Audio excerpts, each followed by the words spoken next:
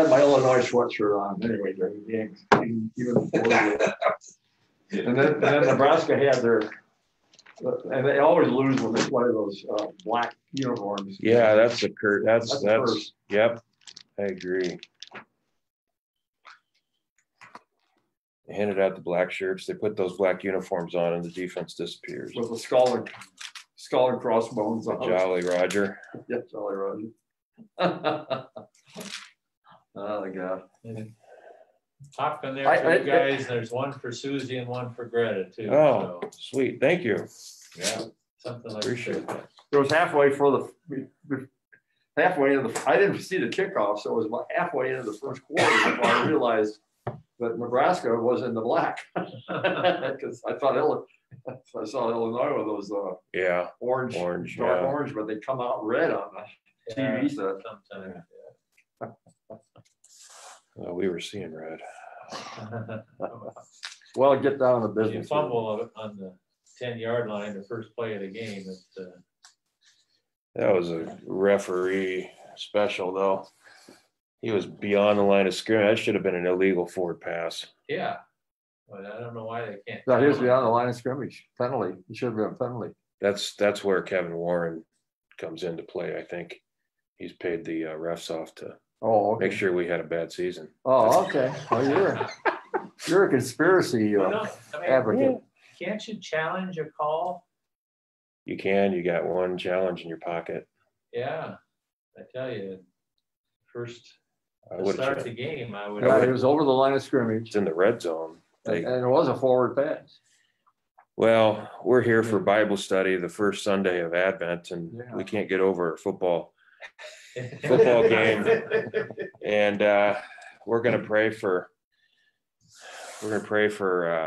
the world, those in need, and Husker football. So basketball starts at 11 today, so let's get out of here. Let's get out of here. I didn't realize it was so early. Let's hurry up and pray. Gracious Lord, we ask that you be with us here in our Bible study, our weekly Bible study. And on this day before Thanksgiving, we are mindful of the blessings that you've given to us and to our families, to our lives, to this world, especially in a time that doesn't seem like there are many things to give thanks for sometimes. We ask that you help to still our minds and our hearts so that we can hear your voice here in our study and to remember how precious your gifts are to us. We ask your blessings upon those this day that are maybe under the weather, maybe suffering from COVID, maybe experiencing harsh symptoms, maybe they're just experiencing the inconvenience of the illness. We ask that you be with all of them and all of us. And again, be with our Huskers on Friday as they beat Iowa as well. In your name we pray. Amen. That would be an example of, we went over the fourth petition of the Lord's Prayer last week and giving us our daily bread. And we talked to the class about the difference between wants and needs. Yeah. That last petition in that prayer was a want, not a need.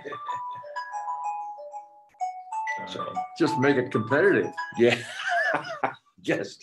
Well, if they're going to win one game at all in the next 300 some odd days, it better be Iowa. So. Yeah. Isaiah 64, Advent 1. I can read that. Oh, that you would tear open the heavens and come down, so that the mountains would quake at your presence. As when fire kindles brushwood and the fire causes water to boil, to make your name known to your adversaries, so that the nations might tremble at your presence. When you did awesome deeds that we did not expect, you came down, the mountains quaked at your presence. From ages past, no one has heard, no ear has perceived, no eye has seen any God besides you, who works for those who wait for him. You meet those who gladly do right, those who remember you and your ways. But you were angry, and we sinned. Because you hid yourself, we transgressed. We have all become like one who is unclean, and all our righteous deeds like a filthy cloth. We all fade like a leaf, and our iniquities like the wind take us away. There is no one who calls on your name or attempts to take hold of you. For you have hidden your face from us and have delivered us into the hand of our iniquity. Yet, O Lord, you are our Father. We are the clay, and you are our potter. We are all the work of your hand. Do not be exceedingly angry, O Lord, and do not remember iniquity forever. Now consider, we are all your people.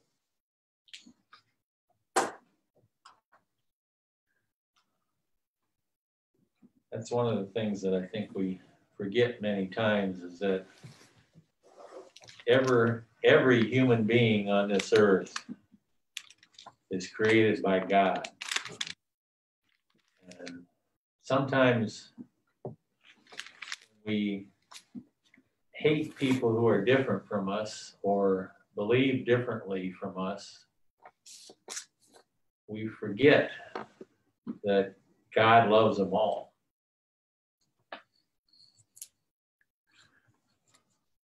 Yeah. Yes, for sure.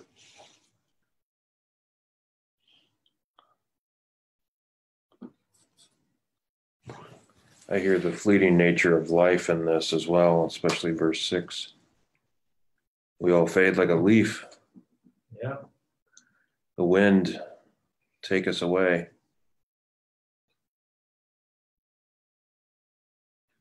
And we all die to this earth. We're all sinners. But God can mold us into what we should be.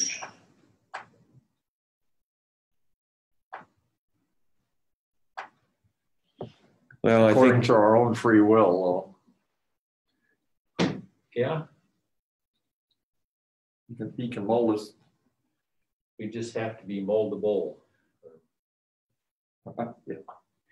and it's interesting that We're moldy and moldable both. mold. We're rotting from the time we're born.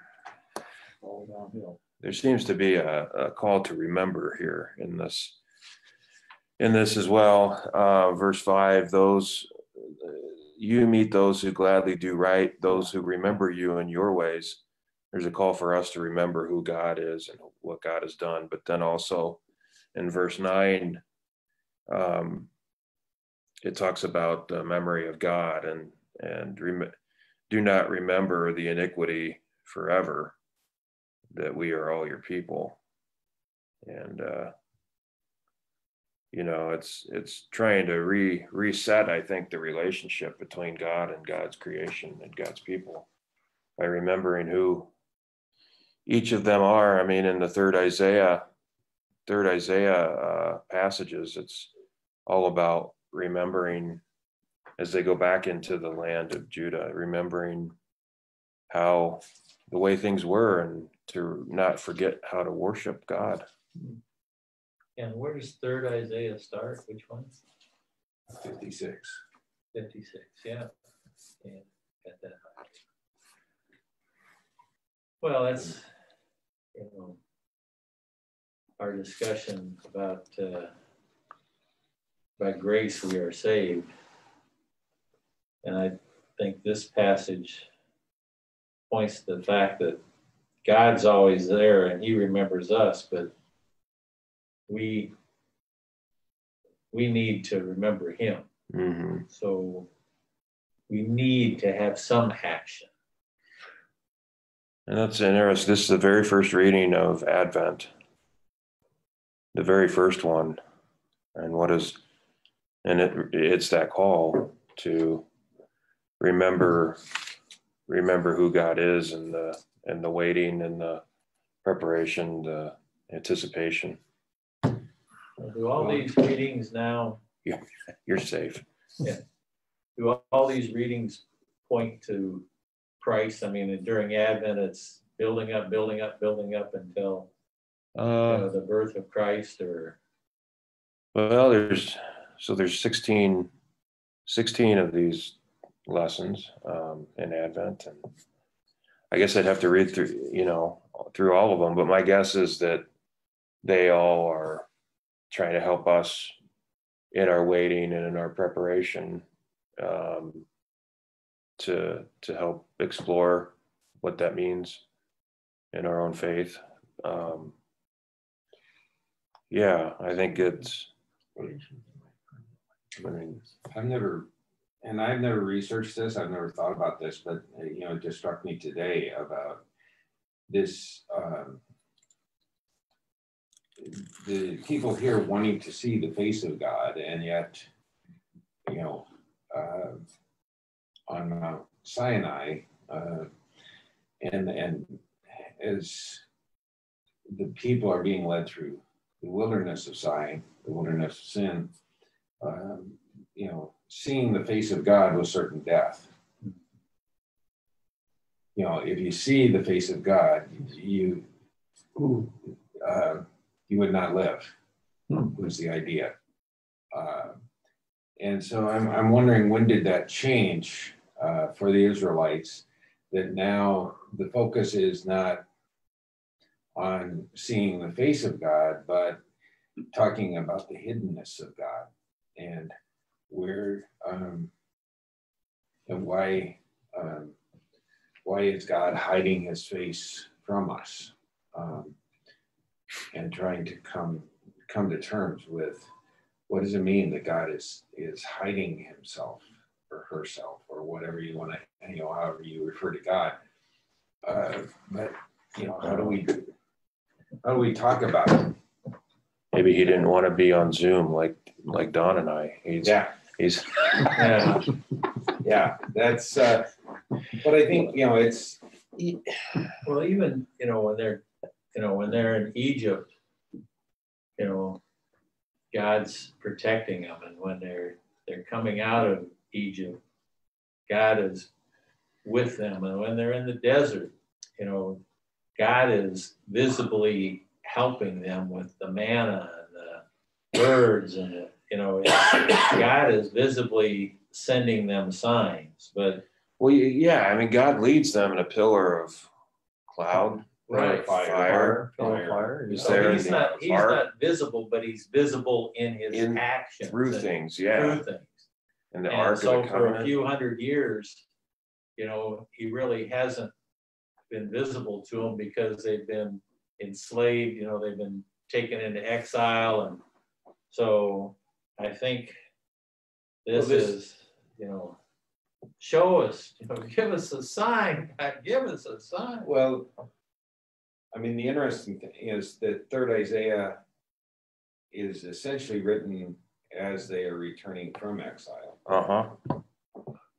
And Cyrus is, earlier in Third Isaiah, it is Cyrus who is, Cyrus the Persian is the one who is seen as the chosen one of God, who's granted the Israelites the right to return to their home. Mm-hmm. And so how do we so it's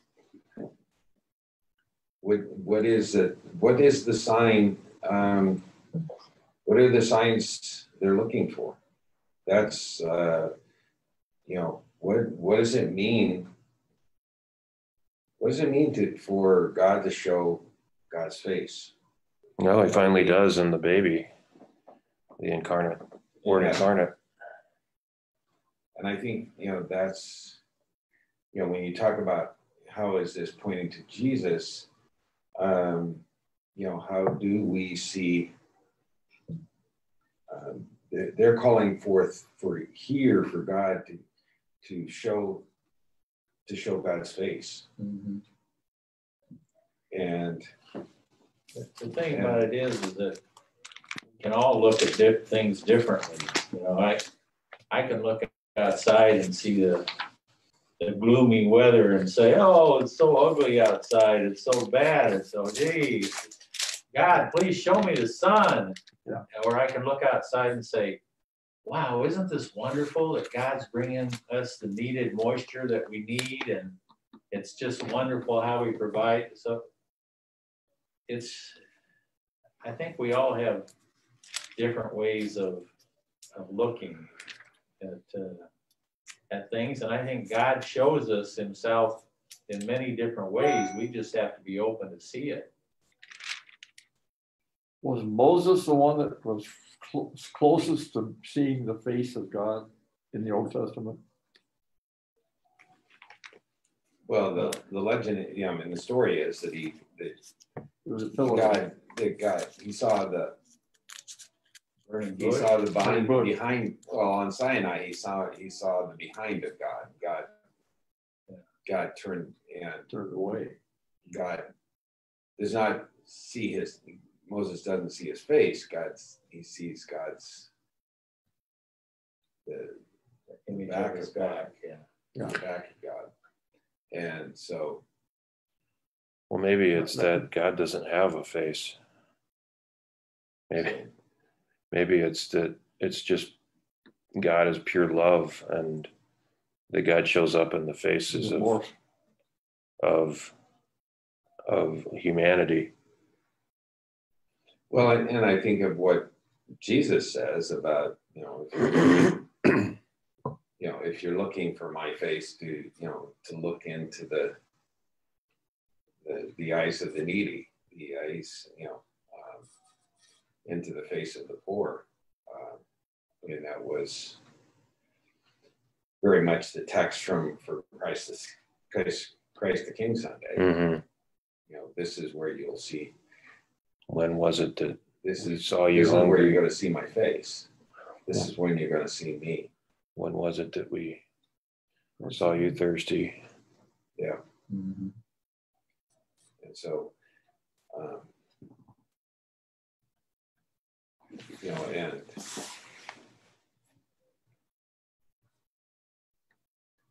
it's interesting that, here then they turn on themselves, in essence, and say, well, it's our fault. We have sinned, and and you're angry with us. And so that's why you aren't showing us your face.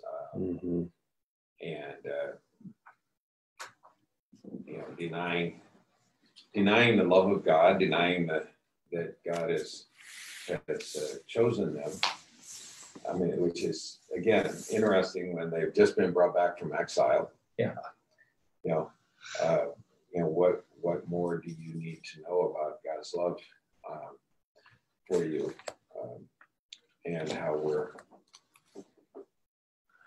it's so easy for us to turn away, to turn in on ourselves and focus on our sinfulness, and how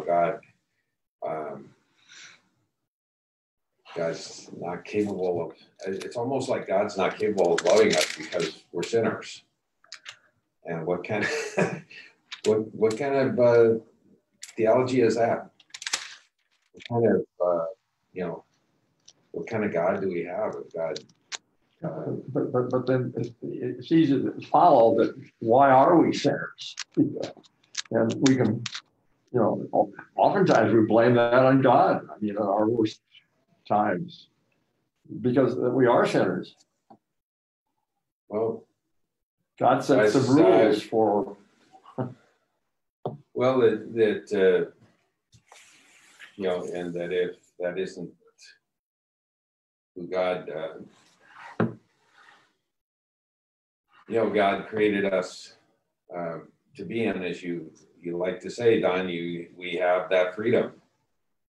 We have that freedom to be, the people that God, and sometimes we don't live up to those standards.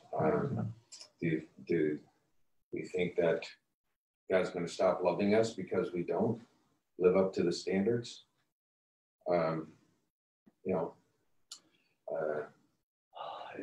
Good Good question. It's Predestination. Boy, it's tough. It's tough. It's just tough. It's really difficult. Difficult. Should we move to Psalm? Sure. O shepherd of Israel, leading Joseph. Hear, O shepherd of Israel, leading Joseph like a flock. Shine forth, you that are enthroned upon the cherubim. In the presence of Ephraim, Benjamin, and Manasseh, stir up your strength and come to help us. Restore us, O God, let your face shine upon us, and we shall be saved. O God, Lord God of hosts, how long will your anger fume when your people pray? You have fed them with the bread of tears. You have given them bowls of tears to drink. You have made us the derision of our neighbors. Our enemies laugh us to scorn. Restore us, O God of hosts. Let your face shine upon us, and we shall be saved. Let your hand be upon the one at your right hand, the one you have made so strong for yourself. And so will we never turn away from you. Give us life, that we may call upon your name. Restore us, O Lord God of hosts. Let your face shine upon us, and we shall be saved. Mm-hmm. We shall be. Let your face shine upon us. Once again, let your face shine upon us. That's as close as we can ever get to seeing the face of God in the Old Testament, probably. Let your face shine upon us. Sure.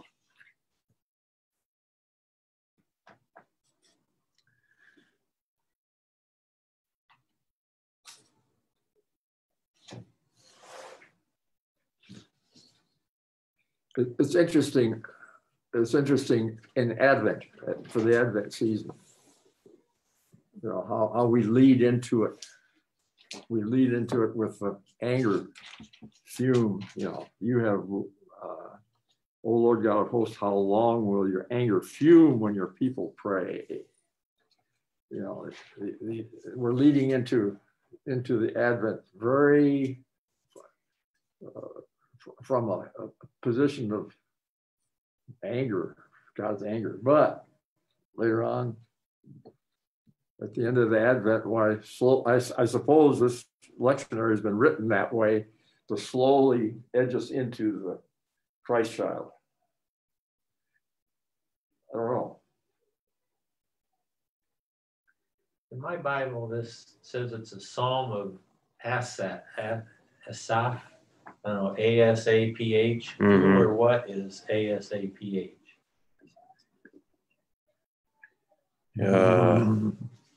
Hebrew terms. It's the leader. Music leader? The music leader, maybe. Mm. Oh yeah, that appears in there all the time. Yeah. Let's see. Hold on, I'll tell you. Asaph. So the director of music, according to Psalm 50. According to Giffith. Okay. Asaph, yeah, Asaph was one of David's chief musicians. Okay. The designation may refer to a psalm composed or handed down by Asaph, or the guild of singers associated with him or under his leadership. So yeah, Asaph was a musician. And what does the word psalm mean? Sing. I think psalmody is psalmody. Words of singing. Okay. It's a good question. I'm just making a guess on that. Yeah, it says Wikipedia, who knows everything. Yeah. Says that the Asaphites were a name commonly used to identify temple singers. So these psalms were sung by the temple singers. Okay, that's interesting.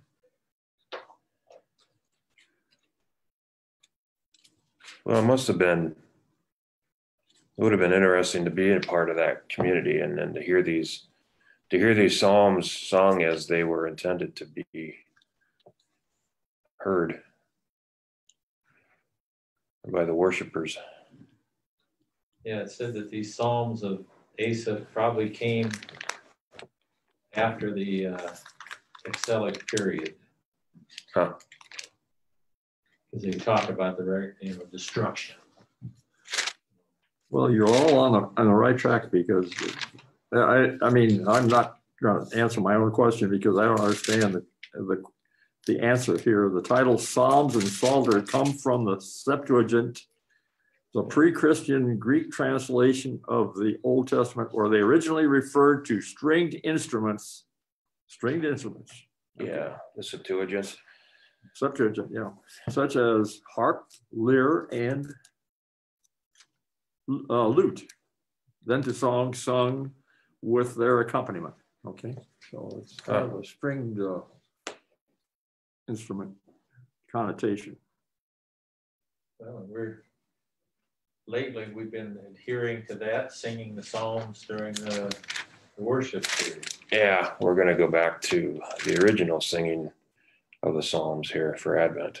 Oh, okay. Where we go back to the whole psalm is sung. Yeah. Yeah. Chanted verse. Yeah, Bev was trying to talk me into singing the whole thing. She had to talk me into it time.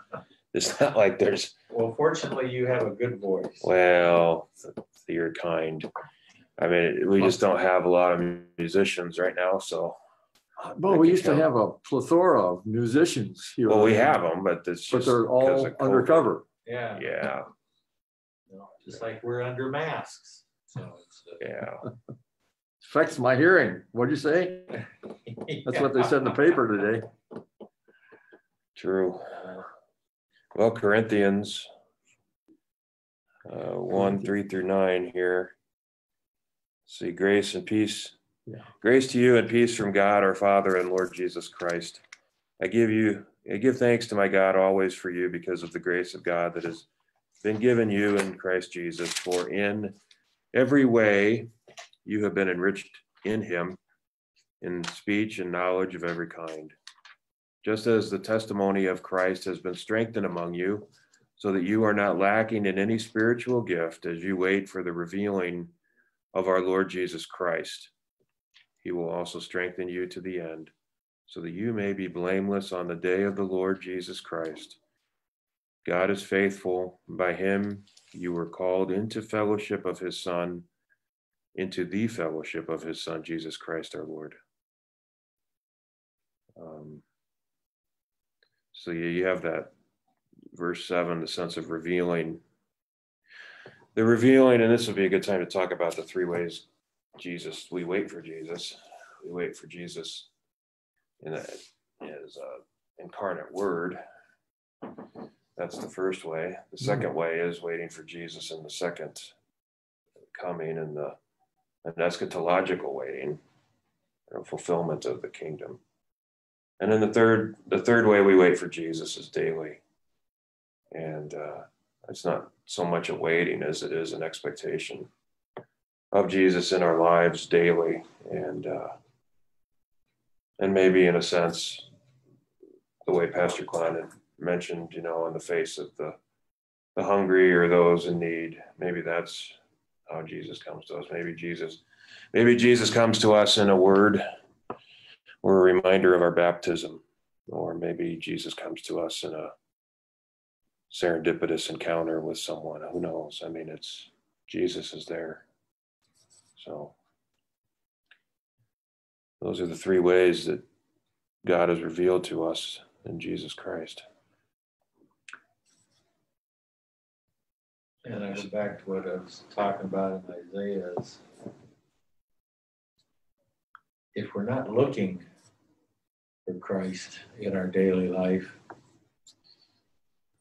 he's very rarely going to come up and hit us up the side of the head and say, "Here I am." I think we miss,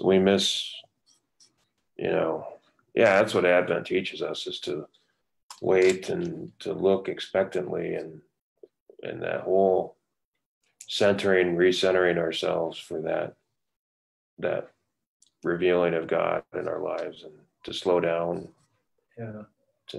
Which I find it ironic because December is usually one of the busiest times of the year. But I hope that it should be more contemplative. Yes. Yeah. And I wish that I would have known exactly what Greta's craft was for the Advent wreath thing, because I would have gotten a whole lot more of them, because I think just the putting that together, and then the daily activities, the Sunday activities, I think that helps make you aware, especially in this Advent season, and hopefully that'll carry on, into our lives after that. But I hope whoever gets these and puts them together does make it a daily act. Because I think that'll really help in our expectations, of waiting for Christ now, and then looking to see Christ in our daily life for the rest of our life. Well, I think the response was pretty good for those. We had to order more supplies, and a lot of folks picked those up. But I think we can expand on that even more next go around. But yeah, I agree. And then there's a daily devotional that went in there, and some songs to sing, and it was pretty thoughtful. Yeah. So we'll put that together. And I think if we expect to see Christ in our daily life, I think we'll see him. Well, here's the question. Do we see Jesus in you? I mean, can others see Jesus in us? And how are we? A football game. It's not the time to see Jesus in my house. Although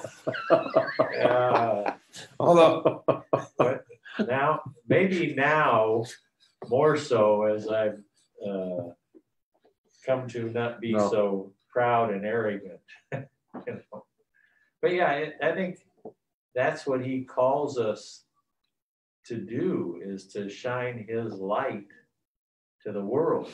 And if we're all doom and gloomy and complaining about things, or we're treating other people unfairly, there's not a lot of chance that anybody's going to see Jesus in our actions.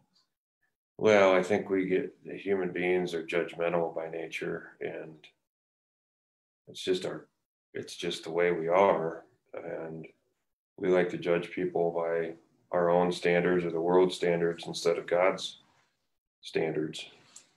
Like you were saying earlier, everybody's created by God. So if that's the case, then we should be able to see God in anybody we encounter. Getting back to Corinthians. Yeah. So widely known that the immorality of Corinth become that the Greek verb to Corinthianize came to mean to practice sexual immorality. Oh yeah. In a setting like this, it is no wonder that the Corinthian church was plagued with numerous problems. Yeah, Corinth was it was an intellectual red light district, but it was next to Athens as far as academically. It was close to people were the kind of the elitist. Yeah, academically next to Athens. There's a lot going on in Corinth. Yeah. Well, is that why some people say that the Corinthian church was Paul's favorite church? is that, I mean, and you look in the 1st and 2nd Corinthians, he sure seems to Favor. or, praise them. And is that because they had to overcome so much to really come to faith in Jesus? Or maybe it was just really interesting for Paul. I mean, yeah, maybe There was happy hunting ground for him. I mean, a lot of low-hanging fruit there. yeah. Well, the other thing about Corinth is that it was the crossroads of the Roman Empire. Yeah. I mean, all the Soldiers. all the shipping, it was it was the major port Yeah. through which all the shipping went. Yeah. And so Very secular. So it was very diverse because you had people from all over the Roman Empire, which at that time was the known world as far as they were concerned. So it was incredibly diverse. It was also incredibly wealthy because you have all this industry and people just making money from making shipping money, and so buying goods and everything. And so, Corinth was also a place where, on each of his missionary journeys, or on at least on 3, that he always went through Corinth. They had to. Where he had to go through Corinth. Yeah. Where the other churches, he didn't necessarily have to go through there. It reminds me when they were building the railroad, there's certain towns that were made because the workers had to camp, and naturally they had gambling and drinking and women. And that's why, Omaha had a notorious reputation for a long time. And I think Cheyenne, Wyoming too. I think. Oh yeah. So, what I find interesting is this so here in Corinthians, Paul is so positive about what Christ is doing, what God is doing for them in light of their waiting. He uses very, very positive language, and in verse 5, for you have been enriched in him, and verse 6, the testimony of Christ has been strengthened among you, so that you are not lacking any spiritual gift as you wait for the revealing of Jesus Christ, and that he will also strengthen you to the end.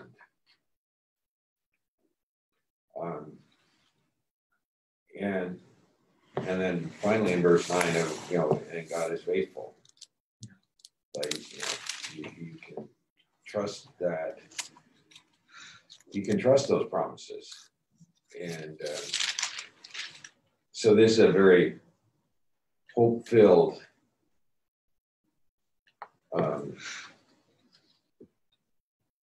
just a very hope-filled reading for us that speaks to us of God's openness, God's willingness to work, to give us whatever we need. And especially verse 9, God is faithful, and to me that points to the grace of God. By God, we were called into the fellowship of his Son. Mm-hmm. It's the whole passage is full of hope and love. But Corinth was kind of the epitome of the pagan, more or less Greek pagan world. I mean, that's what 1 Corinthians. I mean, he points. And so, but out. So the tension, the tension was there. If you're a Christian in Corinth, and you have all this, sexuality stuff going around you, sexuality, everything, immorality going on around you, the tension had to be great, but Paul had the advantage, and the tension was brought because the people were saying, man, we can't wait for that second coming, because at that point, at that time, you know, the second coming was it was imminent, wasn't it? I mean, in Christianity's viewpoint, it was Paul far off. Paul mentions that in Thessalonians for sure. Not far off. But yeah. And so, well, in God's time, it probably isn't far off. Right. He's probably thinking that nebulous. Just you wait. Yeah. But universal. Yeah. But we're very impatient people, and it gets us in trouble, just like it did for Abraham and Sarah. So, but at that time, it was within, you know, I mean, they're talking about within decades, or, you know, I mean, of our time even. I mean, the second coming. It's pretty imminent in the thinking of the Christians. You know, the thought just occurred to me that if you witness something like the cross, it was so unworldly. I mean, it was unworldly. I mean, that there's no reference in creation to describe what happened on the cross and the resurrection. If you lived through that, then of course you probably thought, well, second coming, it's no big deal. It's going to be, it is imminent. I mean, they expected it because they just witnessed this cross. I mean, to me, that just points to the power of the resurrection. Yeah. Yeah. Because if they really thought that Christ was coming back, then they really saw the resurrection. I mean, they really experienced resurrection. So. Yeah.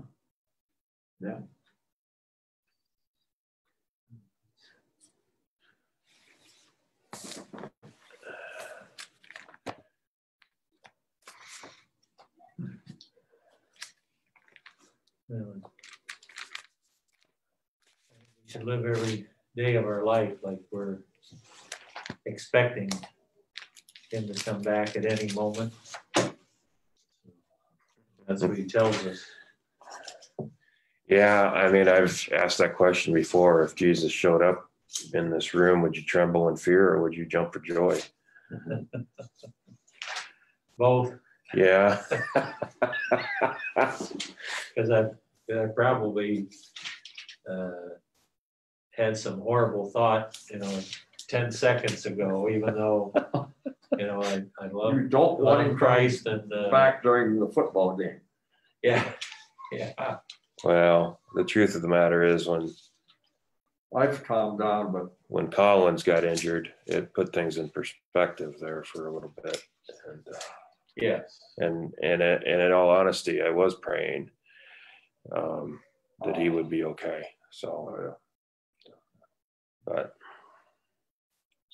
I mean, it's almost like the Lord is with Scott Frost, and at the end of the game, he said, "I'm going to soften this blow a little bit by putting things being injured, and bringing us back down to earth again, bringing us what the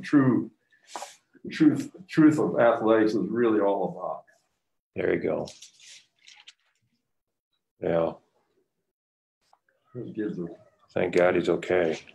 Well, yeah. I mean, he's injured, but he'll be okay. Mm-hmm. But psychologically, I've got it, psychologically, it has an effect on everybody. Rest of the players. Oh yeah, it's a violent sport. I mean, somebody's bound to get injured. Rex Burkhead. Is he Joe injured? Burrow's out. Oh yeah. Joey Burrow's two local heroes, Joey Burrows and Rex Burkhead, out for the season. Yeah. Well, we're all Drew injured. Brees out. They don't want us. I mean, we might. Should we go to Mark? Sure.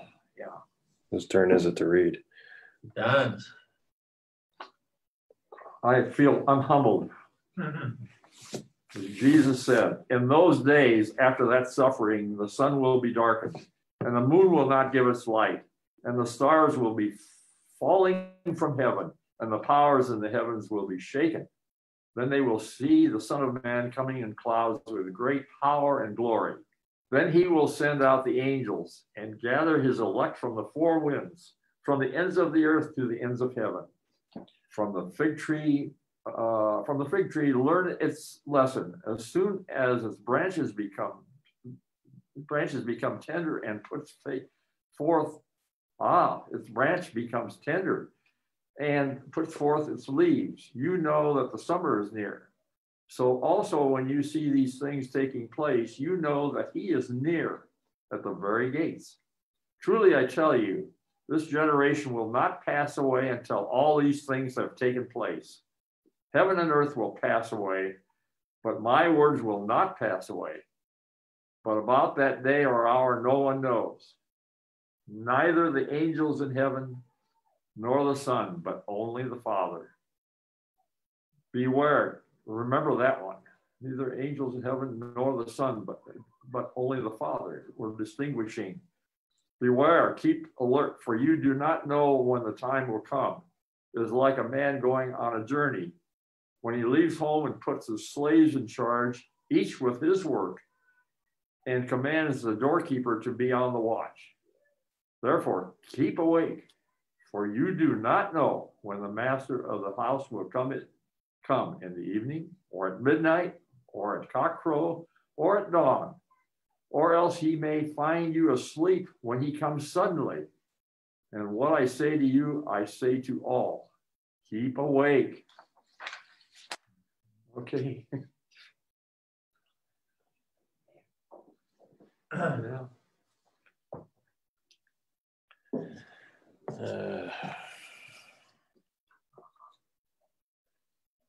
So also you see. It's not a time to have narcolepsy. Spiritual narcolepsy. Sleep apnea. Sleep apnea. Yeah. That was interesting what you said earlier about the three ways that we wait on Jesus. Yeah.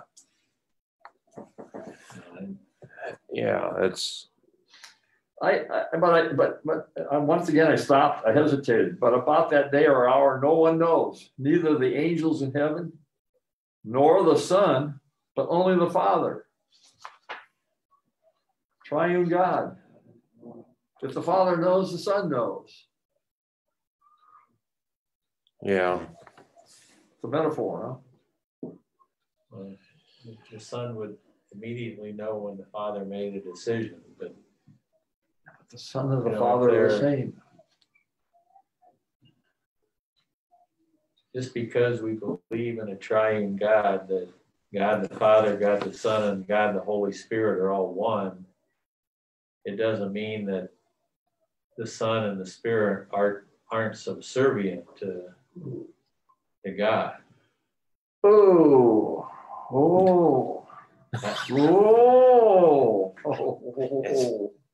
I'll have them. Oh, I can't buy that. Well, it's. I'm not saying that. I don't know. Yeah, that's a good argument. That is an argument, though. Sure, it is. I mean, that's when I was brought up. Well, it's God the Father, and then there's God the Son because He's the Son, and the Holy Spirit it's a hierarchical thing. I mean, that's the way I always featured it, but I'm trying to get away from that. I find Trinitarian theology one of the most difficult things to explain theologically and even to understand. I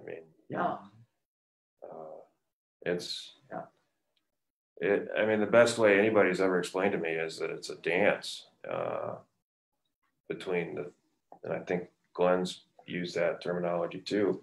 It's a dance between the three persons of God, and they're all equal, but they all show up at different times, different ways. And Jesus, I think we have to remember that Jesus is the Word incarnate, though, and that I think that the words, to me, this text is somewhat irritating because I wish it would just stop at verse 31 and I could have a sermon on verse 31, but then we get into 32 through 37 and it's like totally, I mean, it's not totally different, but it's like a different topic. And they even have it marked that way in your Bible. But what does it mean that his words won't pass away? They're timeless. So when we're trying to explain the timing of God, it's kind of a futile effort. I mean, it's like God's time is not our time. God's time is timeless. Can God, I mean, we think of time as an arrow that points in one direction. And yet God decided to plant this cross right in the middle, smack dab of human history. And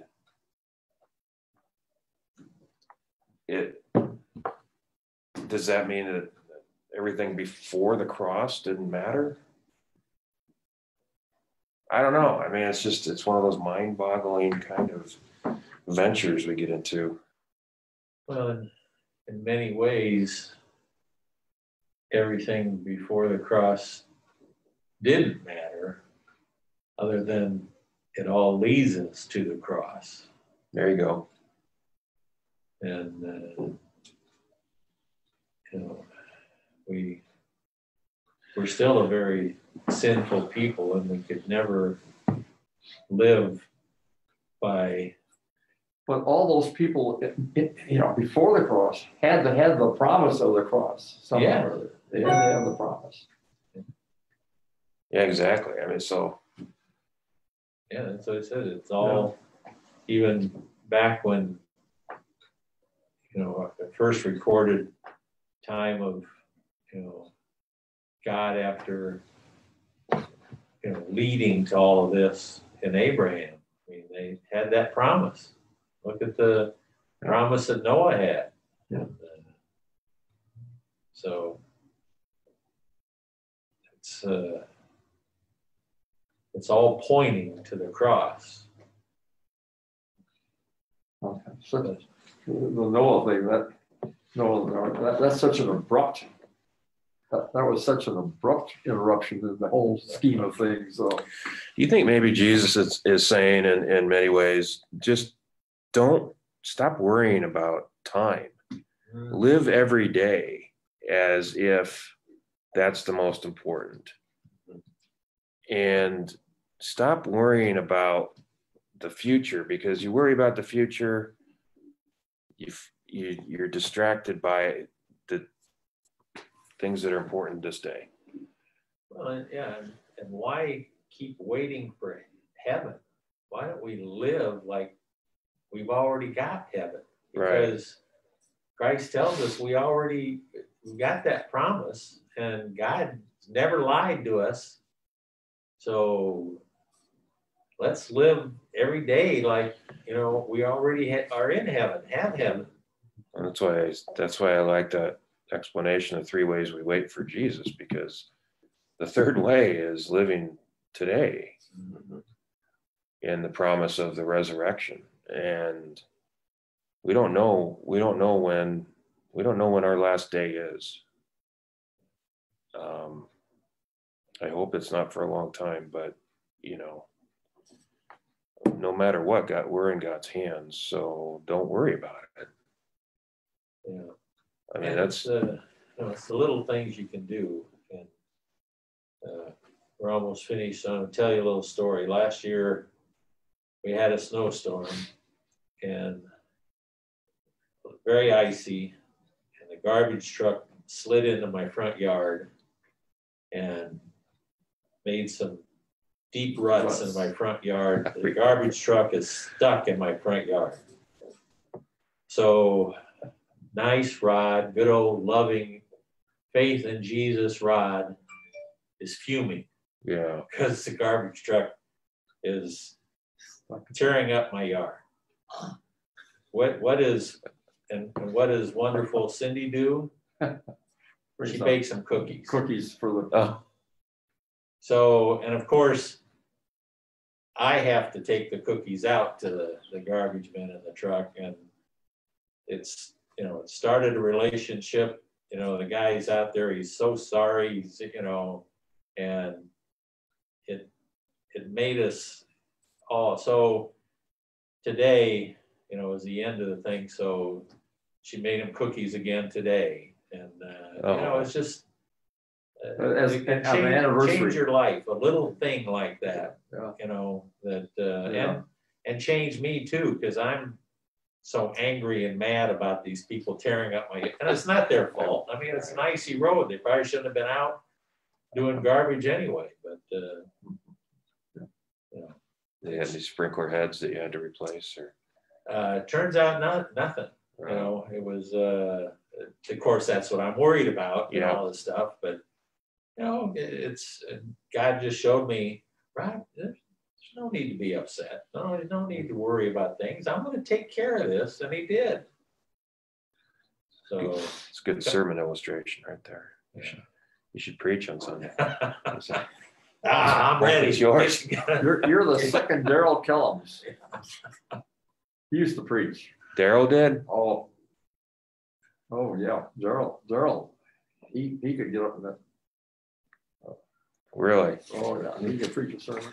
Unfortunately I didn't know him. You didn't know him. I mean, I knew it. I buried him, but I didn't know him in his heyday. prime, and You I know he probably was knew him a little bit more. quite an educator. Well, by the time I got here, the family was, I don't know what had happened because the family was not involved when I was here. Those 2.5 years that I was here. In the interim. Right. Whatever had happened. Oh, yeah. Okay. A lot of things were happening at that time. And right. He got if they had some disenchanted. Right. Yeah. Okay. So I'm with you. He's a fundamentalist. And so when you talk about. He was? He preached like a fundamentalist. Oh. And Rod, now we can say that Rod is plan B from. Put me in, Coach. Yeah. From Daryl Kellums. Thinking about the garbage truck, I mean, that would have been pretty traumatic for your yard. And I get upset every time a golf cart gets near my grass. I mean. Yeah, I can imagine if well, Glenn's seen my yard, and you're right on that edge. It happened. Jump. Oh, we got to jump the curb and. Well, somebody did one day, because there was construction right in front of our house, and the whole street was torn up. So he had to go around and take a detour. This guy's with his son, and he's going up to because I know where he went because I went after him. And so he's going up to the driving range, and and I'm getting ready to leave anyway. I can sneak out of my driveway through the other side. Here he comes right through my front yard. I just I'm like, did I just see what I thought I saw? Hey, dude. So I drove over and I said, that's not appropriate. He didn't care.